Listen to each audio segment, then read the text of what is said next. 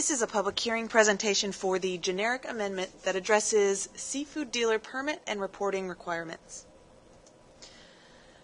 So right now, in some cases, seafood dealer reporting requirements allow for annual catch limits to be exceeded, and they may also increase the uncertainty that is built into management decisions. The Council wants to improve the timeliness, accuracy, and consistency of data that is reported by seafood dealers. So to do that, they're looking at three separate actions in this amendment. The first action deals with the dealer permit requirements. The second action looks at the frequency and method of reporting. And the third action considers requirements for maintaining dealer permits. So we'll start with action 1. Currently, dealers are required to have separate permits to purchase species in each of these following fisheries management plan. In the Mid-Atlantic, dolphin and wahoo. In the South Atlantic, golden crab, rock shrimp, snapper grouper, and wreckfish. And in the Gulf of Mexico, reef fish. So the first alternative is the no action alternative. So that would keep permits as they currently are.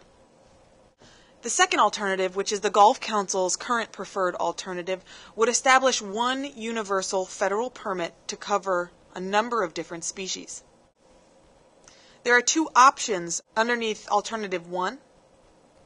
Option A would require that universal permit to purchase species in these following fisheries management plan.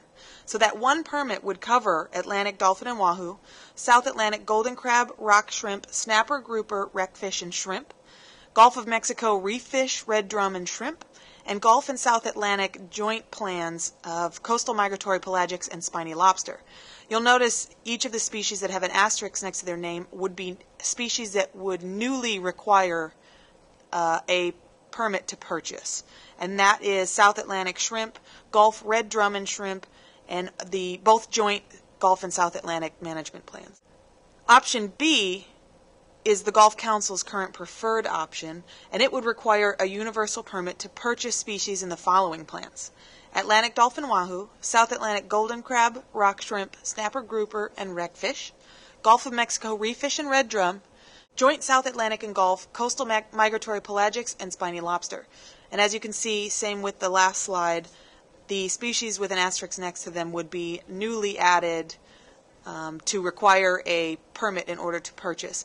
Now the difference between these two options is that in option B, shrimp is included in the South Atlantic and Gulf, and here in option B, shrimp is not included.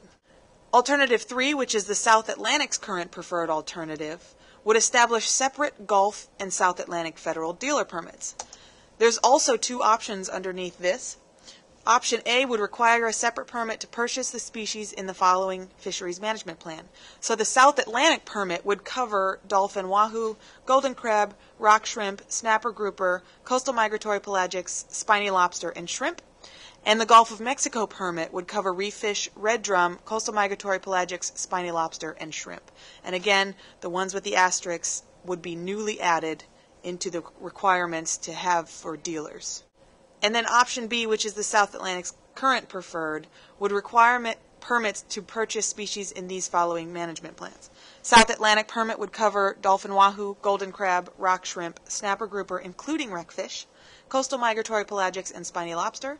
And then the Gulf of Mexico permit would cover reef fish, red drum, coastal migratory pelagics, and spiny lobster. The difference between option A and option B under this alternative is that option A would include shrimp, whereas option B does not.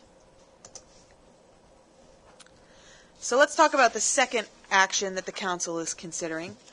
Currently, dealers must report all of their seafood purchases no later than 5 days at the end of a reporting period.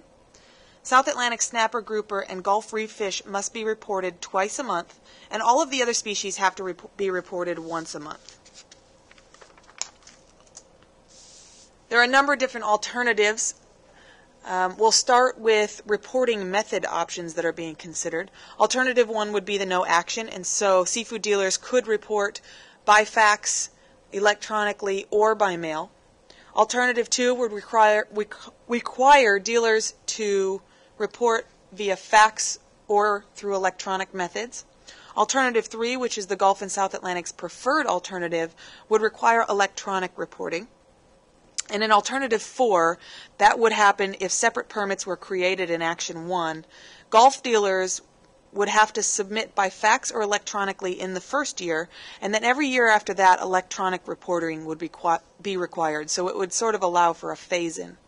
And then Alternative 5, the last alternative, could be added to, along with any of the previous alternatives in this action, and that would allow for paper reporting to be used as backup during some sort of catastrophic condition. Action 2 also deals with the frequency of reporting, and there are a number of different options here. Option A would require daily reporting. Option B, which is the Gulf and South Atlantic's current preferred alternative, would require weekly reporting. Option C would require weekly reporting unless daily reporting is needed, and that would be in conditions like when a species' annual catch limit is expected to be harvested quickly. Option D would require reporting once every 2 weeks.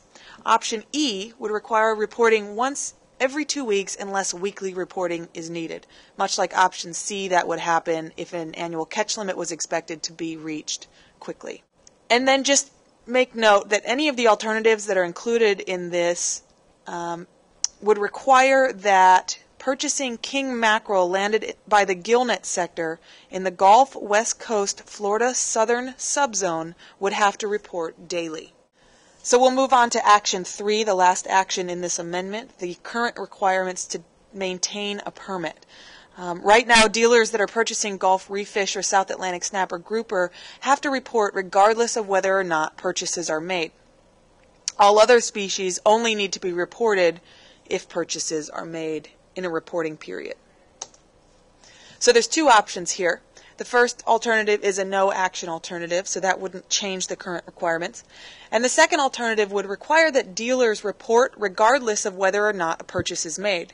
Dealers would be authorized to receive fish only if their previous reports had been submitted in a timely manner. So I've gone over the separate actions that are being considered and the alternatives that we have as options for this amendment. If you want to read more, you can see the full document at the link below. Also, the Council requests that if you'd like to submit comment, you do so by August 13th, 2012. One of the easiest ways to do that is to click on this link, and it'll bring you to an electronic comment form where you can leave us your thoughts. And as always, if you have any questions, don't hesitate to email us at golfcouncil@golfcouncil.org or give us a call at 888-833-1844.